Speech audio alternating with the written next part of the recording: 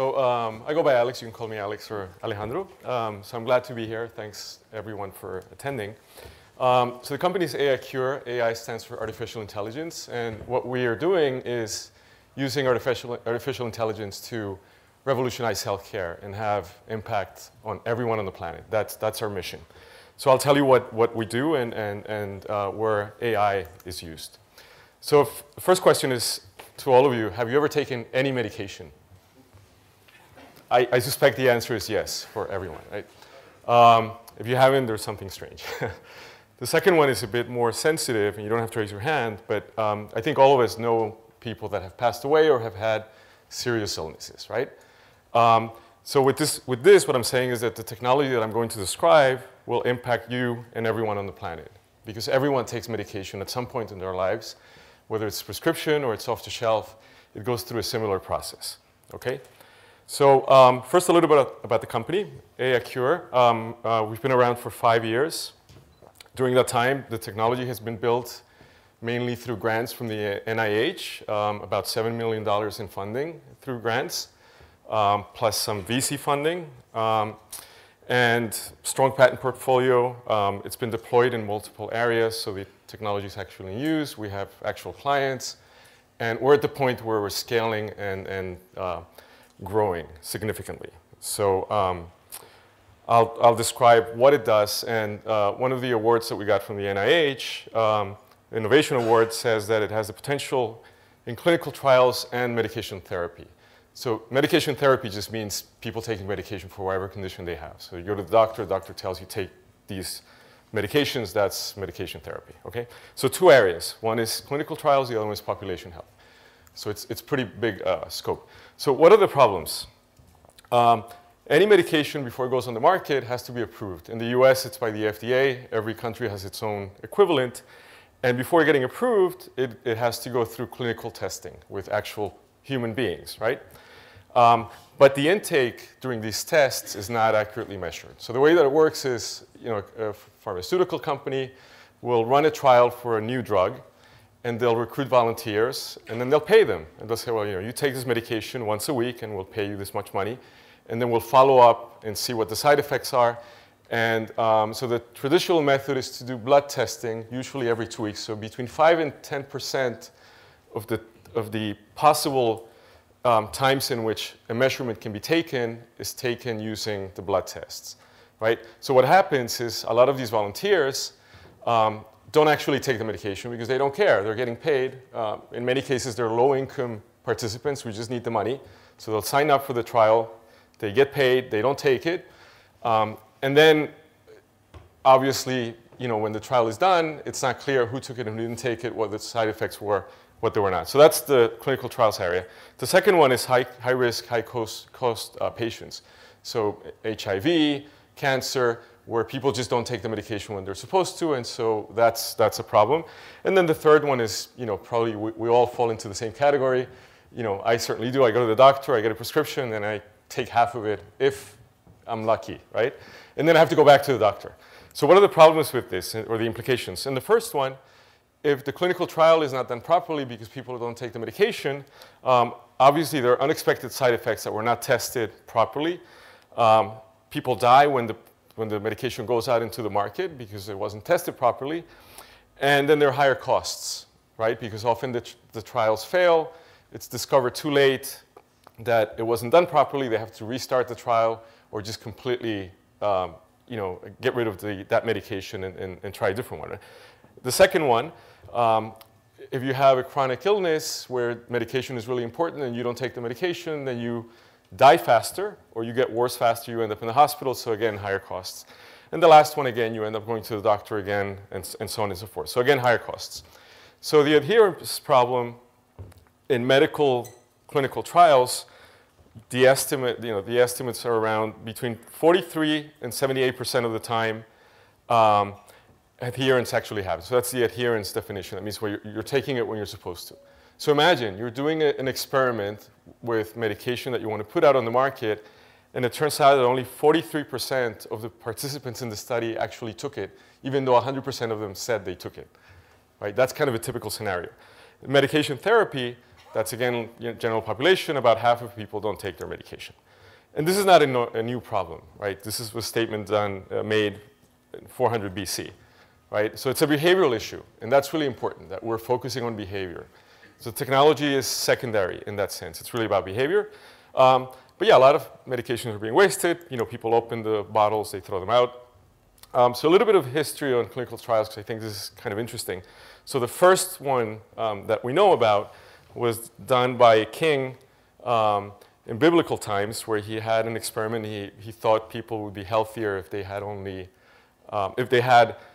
drink wine and meat. And so he did an experiment. Some people objected, and it turns out the vegetarians were healthier. So this was known a long time ago. Then in 1754, James Lind did another study with patients who had scurvy, and he basically discovered through this treatment that vitamin C, helped with that particular disease. And then in 1863, the first planned clinical study was done with 13 patients. Now, if you look at the history, we're really at the beginning. It's kind of amazing to me, when I found all of this. The first double-blind one was in 1943, then the first randomized was in 1946. The largest one to date was completed in 2007, and it took several years for the results to be published, and that included 2 million preschool children. So clinical trials today, and I'll focus mostly on clinical trials, but this applies to everything. So there are currently thousands of trials being run concurrently all over the world, many countries, many conditions.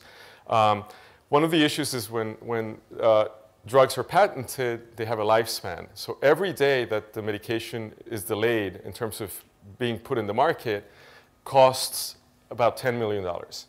So that partly explains why the costs of medications are so high. So if we can shorten the length of the clinical trials, ideally the cost of medication will go down. So the industry is huge, about $50 billion, and that's clinical trials only. I'm not speaking about general population health, which is way bigger than that. There are many phases in clinical trials, and there's no need to go over the details, but essentially at every phase the drugs are filtered out, and so only a small percentage of them make it all the way. That's one of the reasons there are so many trials being done constantly, and why it's so expensive to do them. Because it's a bit like a lottery. They'll run the trial, and only 1 in X will succeed. So what I'll do now is show you a video of what we've developed. And the important thing to keep in mind here is that it's not a video. In an ideal world, it's processed in real time. That's why AiCure is enabling the world's 2 billion smartphones with the intelligence to ensure they do. Our patented facial recognition and motion sensing technology automatically confirms medication ingestion. We make sure that the right patient is taking the right medication at the right time. Large biopharmaceutical clients are benefiting from higher adherence and more accurate data. Whether in clinical research or high-risk populations, new efficiencies and improved health outcomes are now possible.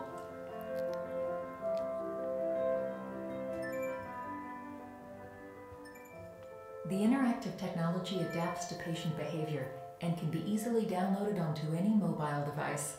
Improper use or suspicious activity triggers real-time intervention. There is no change to the manufacturing process. This means that the patient does not require any additional hardware and does not need to ingest anything other than the medication itself. With a portfolio of intellectual property and multiple innovation awards, AiCure is transforming clinical research and the delivery of care with the potential to impact billions on a global scale. AiCure, the definitive adherence solution. Okay, so I heard some laughter, and that's great, positive reaction, but this is pretty serious stuff, right?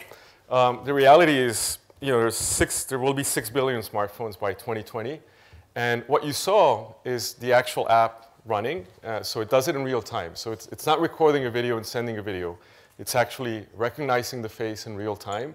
It's recognizing the medication in real time, and it's verifying that the medication is ingested, right? So again, the implications of this are huge, both in clinical trials and in general population. So I'll give a little bit more details. So the steps are face recognition. And one of the reasons for the face recognition is, again, with the clinical trials, what happens often is that people participate in more than one because they're getting paid. So it's like, wait, I can have extra income. If I participate in 20 clinical trials, I'm not taking the actual medication, so I don't care. So I end up participating in many of them. So this is meant to prevent that. So that the person is the right one. Obviously, you want to recognize the pill, and you want to verify the ingestion. So the technology has a bunch of features that allow fraud detection because in some cases, the patients will try to cheat. One example is drug abuse patients. They will, they're given, during their treatment, they're given sublingual medication, which contains small amounts of opiates. So what these patients will often do is instead of taking the medication, they'll sell it on the street or exchange it for actual heroin or other drugs. So there are techniques within the technology, and then we have a suite of solutions for different kinds of medications. So it's not just pills, inhalers, pens, all kinds of other things. And so part of their strategy includes having micro-incentives, symptom tracking, feedback, so that, again, it's about changing behavior, right? And all of this data is reported in real time. So we have multiple dashboards that are used throughout the process so that the people administering the trial can see what's happening and they can react in time. The way that it's typically done, the standard way, is by blister packs, which basically they're packages that have 10 pills and they're numbered from 1 to 10. So what the patients or participants in the study will do is take one, open it, and then they come back to the office and say, look, it's empty, I took all 10, right? So obviously that doesn't quite work. And then the blood tests. There are other solutions out there. So this is just a list of some of them that use technology. One that uses electronic pill bottles, so when you open the bottle, it detects that you opened it. The problem is, of course, people can open the bottle and throw away the medication anyway, so that's not necessarily effective. There's another one where you have a chip in the actual pill, so you swallow it, and when you swallow it, it sends a Wi-Fi signal to a patch that you attach to your body. That's very effective because once you swallow it, it actually works, but it's super expensive. You have to change the manufacturing process, and the patch may cause irritation in some people. And there's another one where you coat the medication with a substance, and then you have a device that you put in your mouth, and so when you blow into it, it'll detect that you actually took it. So this is the only solution exists today that uses smartphones, that's scalable, that doesn't change the manufacturing process, and so on and so forth. So the patient experience is basically, depending on how we're doing, if it's a trial, we either give them the phones or they use their own phones and they download the app. So there's a little training video on the app itself that shows them how to do it. And it's very, very easy to use. I mean, I have a demo. Anyone who's interested can try. I'm running out of time. The basic idea is accountability, outreach intervention. So if the patient is not taking the medication, the medical professional can call them and say, he'll never call and say, you're cheating. But he might call and say, is everything okay? We noticed that you didn't take it this morning. And one thing that's interesting to see is that the patterns in which people take their medication vary significantly. And so this is one example. Now, if you think about this at scale, we have millions of people doing this and using this kind of technology, we're going to be able to segment and be able to understand the side effects of different kinds of medication, prescribe the right amount, the right dosages, and so on and so forth. One of the big impacts of the technology is that it allows the ones running the study, again in the clinical trials case, to determine when things are not going well, right? And you need a certain number of participants for the study to be valid. So if a number of participants are not taking the medication and you discover that too late, the study is dead. And that's the end of the trial, and you wasted millions and millions of dollars because some of these trials cost $100 million or more. They're very, very expensive. So using the app in deployments that we've had, we found that even when comparing adherence, when people actually visit the center and they're observed by a human, adherence is stronger with the app. So people like the app. They like having this device that they interact with. This is an example of the measurement points that we get with the AiCure technology. So that's the pink line. And the lines are the measurements that you would get if you're doing only blood tests. So, so again, improvements when you use the the app and the technology, and these are just graphs that show that if you detect early, so the one at the bottom, if you do early detection of participants that are not taking the medication, then you can intervene, and the increase in number of patients or participants is much lower. So I'll jump some of these. Financially, it makes a huge, huge difference in terms of the amount of money that's saved. And again, the hope is that these would be transferred to consumers. We found that behavior patterns are consistent throughout the trial. So the way people act at the beginning is kind of consistent, right? So if they start using the app and they do well with it, they typically stick to it. And then we have a bunch of dashboards. So let me jump a little bit.